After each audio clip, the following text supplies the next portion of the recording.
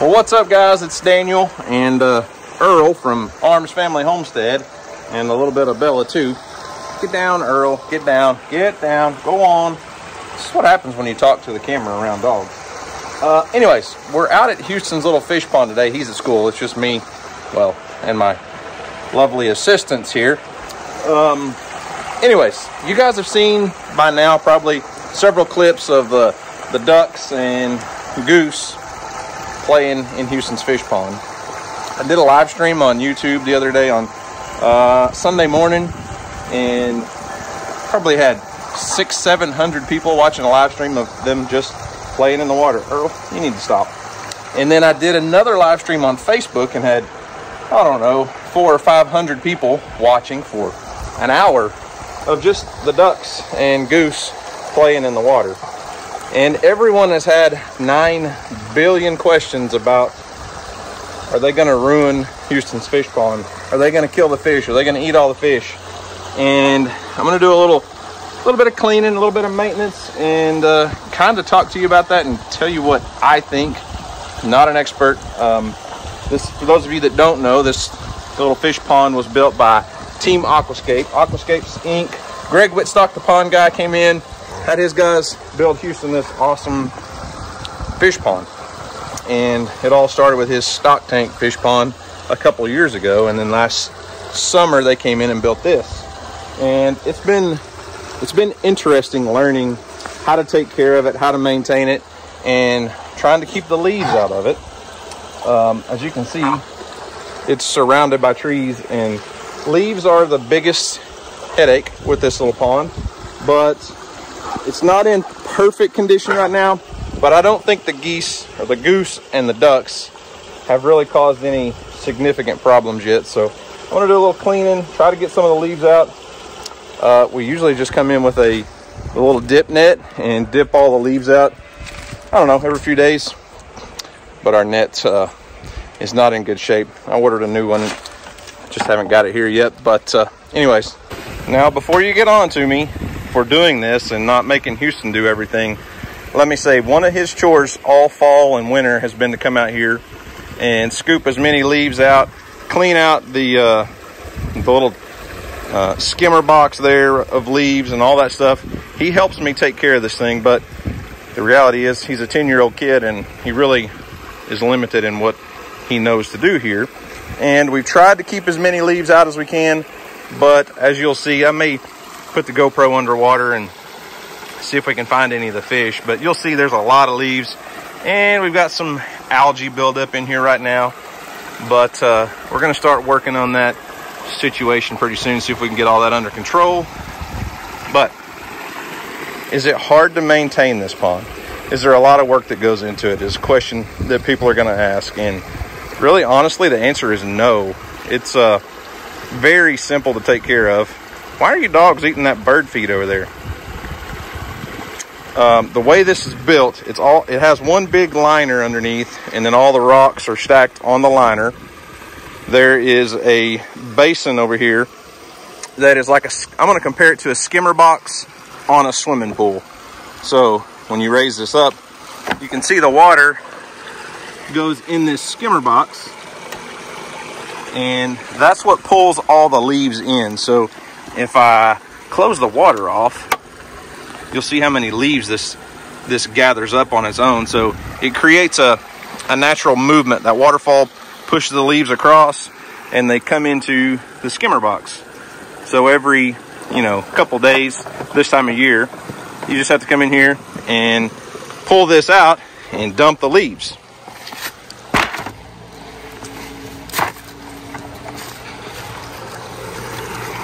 Then underneath that skimmer box is, I'm going to call it a pre-filter. So just a filter pad. I've taken it out and cleaned it a few times, but not much. And then underneath that is a submersible pump.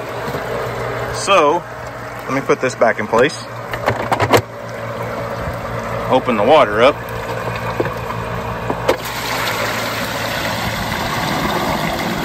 So when the pump is pulling that water in, it all sucks into the bottom of that basin, and then they buried pipe underneath up to what they call a biofalls.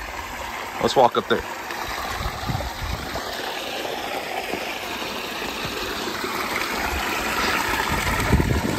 So the water's pumped from the bottom, the lowest point, up to this biofalls, and there are two or three big filter pads in there that filter everything. So the water is constantly circulating, and it's kind of made to look like a natural spring.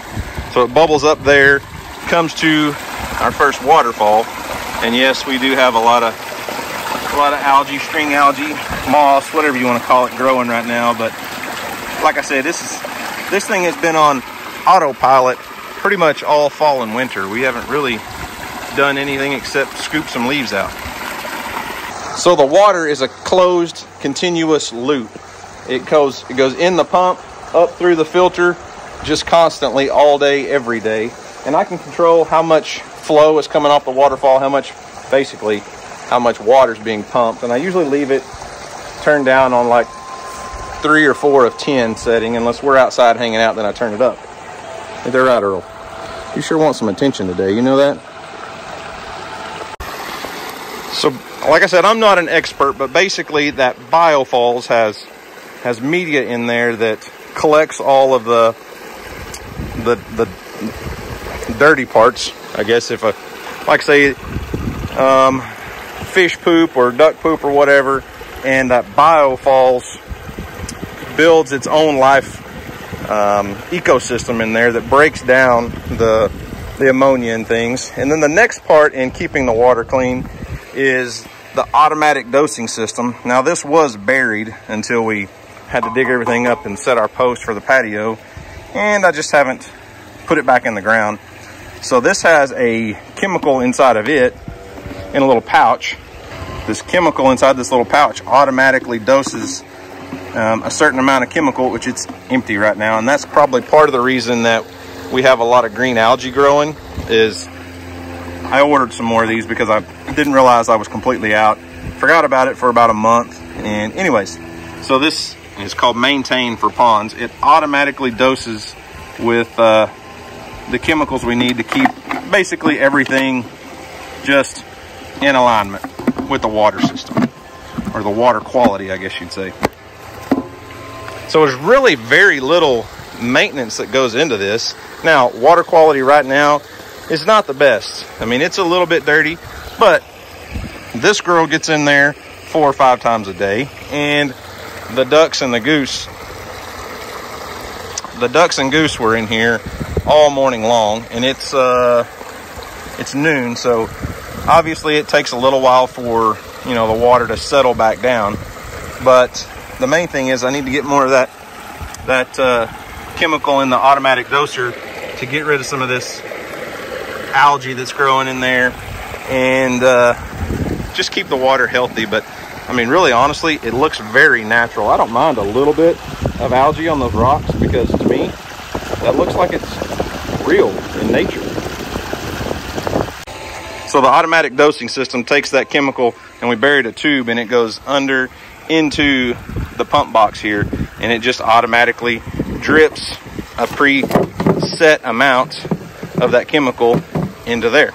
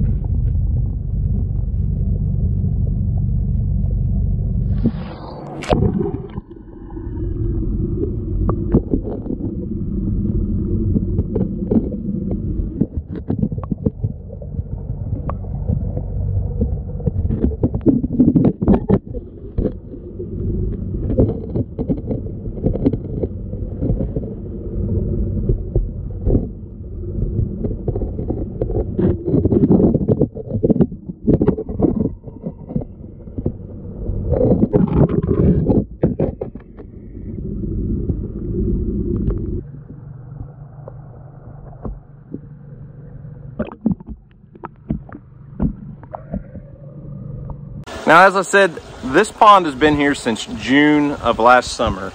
So we're still learning. This is our first winter with the pond. And like I said, there's really very little upkeep and maintenance other than trying to keep the leaves under control. And there are a lot of leaves in the bottom of the pond right now. We'll have to take care of that. And those leaves from these oak trees release tannins into the water, which is going to stain the water. So could the water quality be better? Absolutely. Is it stained and dirty looking right now because of the ducks and geese? I don't think so. Are they pooping in there? Yes. But they just recently found the pond. Like I said, it was put here in June, and the ducks and goose found it about a week, maybe a week and a half ago. And they usually come up here in the mornings, sometimes for 30 minutes, sometimes for 2 hours. But, you know, we have the bird feeders out here and stuff, so they come up and eat the bird feed, take a bath, do their business, and go on. One thing I am concerned about as spring approaches and we start getting plants back here is what are we going to be able to keep here that the ducks and goose aren't going to destroy. That's going to be tricky when it comes to flowers, so we'll have to figure that part out. But I'm really not concerned about them coming up here just yet. They're not messing up the patio or dirtying up the outdoor kitchen or anything like that yet. I understand ducks and geese. I know they can be a headache and a problem. So far, they're not. Next is the fish. Everyone's worried about the fish. So there are 3 goldfish in here that Houston got from our old friend Jesse Oxley. They were in his original fish tank for a couple years, I guess. And then 3 butterfly koi. And they're all 6 to 8 inches long. They're too big. Even if ducks and geese were to eat fish, they're too big. The only thing that these ducks and goose could eat if they chose to would be tiny little minnows, and we don't have those. But for the most part, ducks they're here for the vegetation. They're here for what's in there. They're filter feeders. So they're eating small stuff and filtering. You know, they go down and they grab a bite and they spit out, you know, in a pond, in a real pond, they'd spit out the mud and keep all the little small crustaceans and small things. They're not out here trying to eat fish that are this big. So I'm not too concerned about the fish.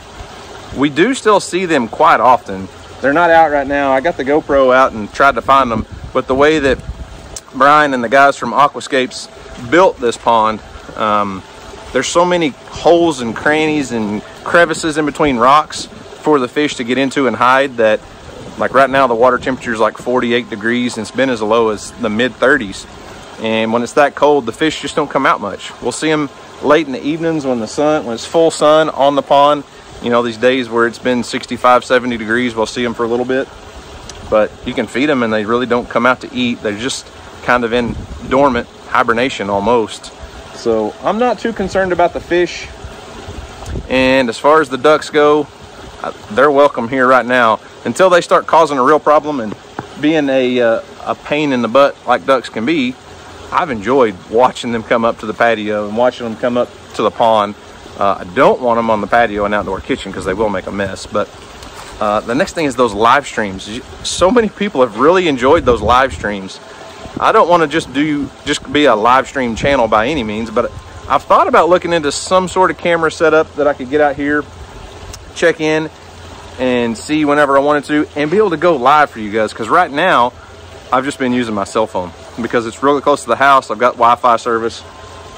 If you have any ideas on what kind of camera I could set out here that I could live stream through social media with, would be cool. Because those Sunday mornings when we're not, you know, we're getting ready for church or whatever, and people seem to really enjoy just sitting there and watching the ducks play in the water. So I've thought about doing some live streams like at the barn and stuff. We're trying to figure out internet service down there. How cool would it be to set up a camera in one of DJ's stalls when she has a donkey that's going to give birth, you know, and just put a live stream up there and leave it so you guys can watch that. And, you know, I remember a couple of years ago, there was a channel that did that, like a learning channel or something, did it with a giraffe. And there were millions of people around the world waiting on this baby giraffe to be born, and then everybody got to watch it, and it was really cool. So, I don't know. We'll see. So, that's all for the pond. I think I'm going to go fill up some deer feeders and do a couple chores. We'll bring you guys along. So anyways, if you have tips on the live stream idea, let me know in the comment section.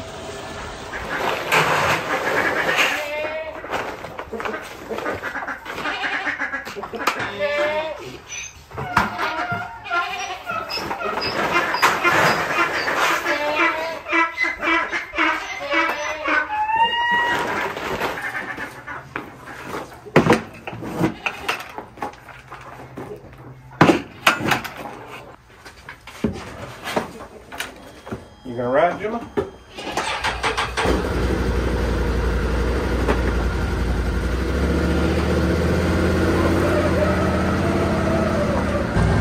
So the front windshield hasn't came in for our new Can-Am Defender. When we bought this thing, I had the dealership work out a deal to put a front windshield on it, because you don't want to ride around in side by side in the wintertime without some sort of front windshield. But like anything else, it was on back order and they didn't have it in stock, so we're still waiting on that, but we'll get it soon enough.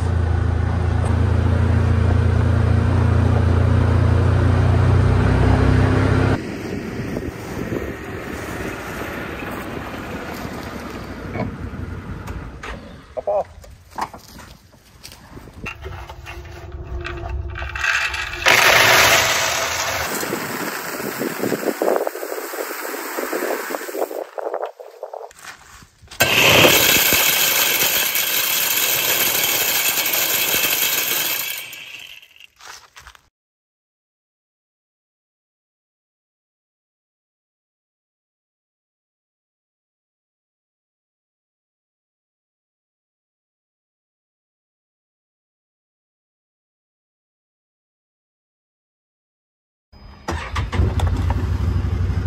Coming?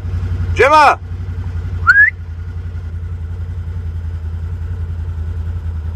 Watch this. Gotta go! Gemma! Let's go! She's hunting. She's like, Dad, I don't want to go. Come on! Guys, excuse the wind noise today. I'm still waiting on my adapter for my wireless microphones to come in. But deer season's not over yet. It is down to the wire. January 15th is the last day of archery season. And Houston and I have done some bow hunting with his crossbow, but no video because obviously we haven't been successful yet. But Mr. Limpy Gimpy disappeared for about 2 weeks. And then he started slipping up. And he's been in the field where we saw him during rifle season multiple times. Too far from the blind to shoot with the crossbow. But we're gonna move some things around, change some things up for the last weekend of archery season and see if we can get Limpy within about 40 yards for Houston. Gemma, let's go, come on. Let's go, get on. Hey, come on, Gemma. I'm gonna leave without you. Let's go.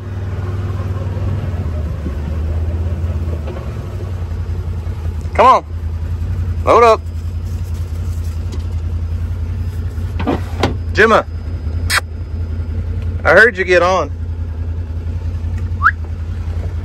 Come on, Gemma, come on.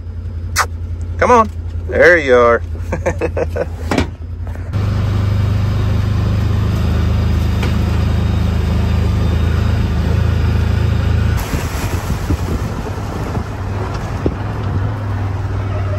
Bunch of wild ducks. There's still a few on the pond.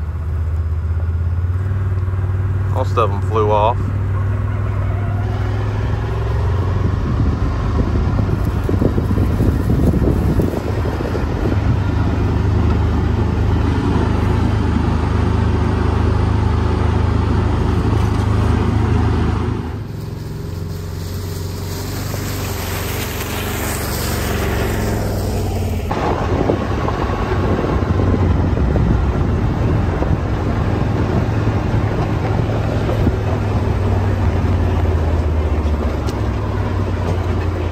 Well, that's going to wrap it up for today. I hope that answered some questions about the ducks and the goose situation in the pond. Aquascape's water features are built to handle way more than just your standard backyard koi pond. They overbuild the filtration system on those things. So I think it'll be okay. If not, we'll reach out to Greg and see what we can do to make it better. Because I've been to Greg's personal, what's it called? The big place at Aquascapes Corporation that Houston and DJ and I went to. Aqualand, that's what it's called, Aqualand. They've got a giant water feature there, and there'll be 15, 20 ducks and geese and all kinds of stuff, hundreds of fish and tons of koi, all kinds of stuff.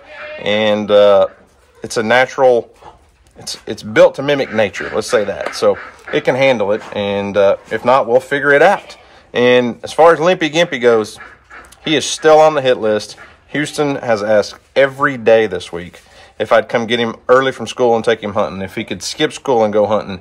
But we're trying to get Limpy Gimpy on a good solid pattern, sneak in there, and make it happen. We've been practicing with the crossbow. I think Houston can do it. So anyways, guys, that's all I've got for today. Thanks for watching. I hope you enjoyed it. You guys have a great day. And as always, we'll see you on the next video.